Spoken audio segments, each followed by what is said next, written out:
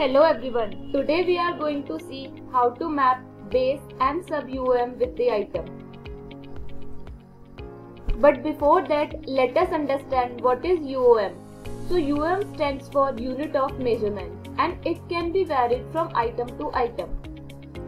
Suppose a supermarket has two items, atta and ghee. So atta will be measured in kg and ghee will be measured in liters. Hence, the kg and liters are their UOM respectively. Now we will learn what are the benefits of mapping the item versus UOM screen. This particular module is used to map the items with their UOM, and even it can be done for the multiple items at once. For an example, if one supermarket has different items but with the same UOM. So, with the help of this option, we can map all the items with the same UOM at once. So now let's proceed up with the steps. Firstly, we are going to see how to create UOM for the items. For this, go to Inventory, Master, Conversion UOM and Conversion Master. This Conversion Master will get open. Now mention the name of UOM you want to create. Suppose we are creating liters. So we have mentioned liters, and in type we will select UOM and then click on Save. Now click on Yes to confirm the changes. Similarly, we will create the sub UOM for the liters. Now we will mention milliliter and press enter. Now again select UOM from the drop down. Similarly, click on Save and save the changes. So this is how you can create UOM for the items.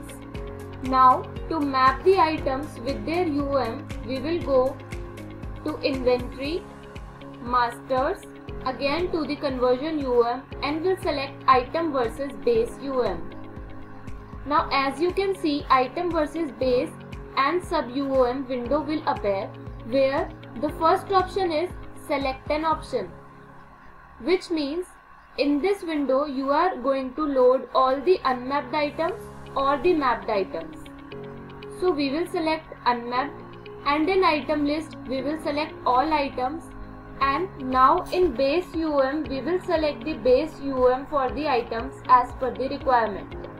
Suppose I am selecting kg, and for the sub UOM I am selecting grams.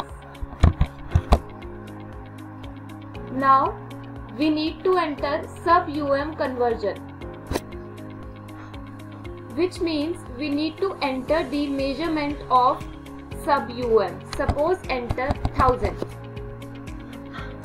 which means in 1 kg there are 1000 grams.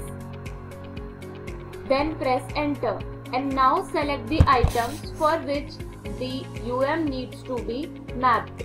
Suppose select atta 10 kg, and the software will automatically pick the base M sub UOM. Similarly, we can load some more items in it. Suppose I have loaded these all items and simply click on Save to save the changes. Now as you can see, software is giving the indication that UOM is mapped.